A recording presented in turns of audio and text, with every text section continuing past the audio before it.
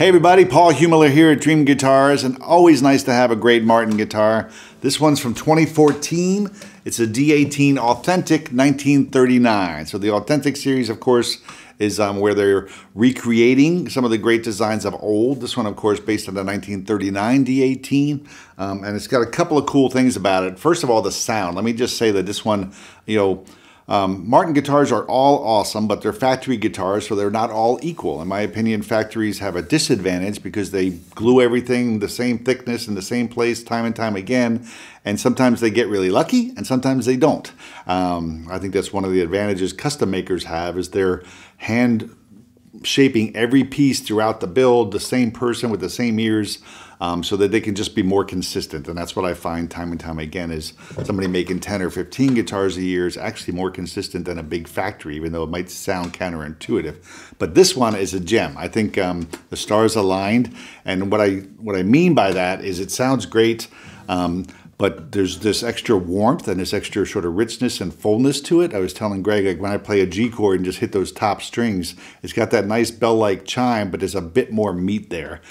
So for whatever reason, that's just the way I feel about this particular guitar.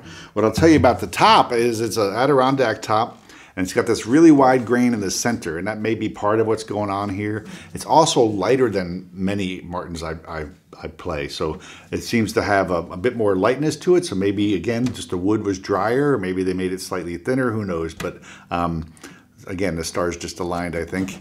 So of course, great Adirondack top, the ebony fingerboard, the Martin headstock. You got Waverly tuners on this one, which are great functioning open back tuners, and then all mahogany body, at least back and sides, of course, not the top, which is the feature of the D-18. So the 28s are all rosewood, the 18s are mahogany, and mahogany gives you that sort of woof and that power in the bass that many of us like, and a real clarity and bell-like chime as well. So that's the deal with D-18s, and then it's, of course, bound in tortoise, so you get that nice classic vintage look. So just a really great example to me of a modern Martin guitar. This one from 2014, the 1939 version of the Authentic D-18. First, I'm just going to play a little single line stuff for you to hear what the guitar does that way.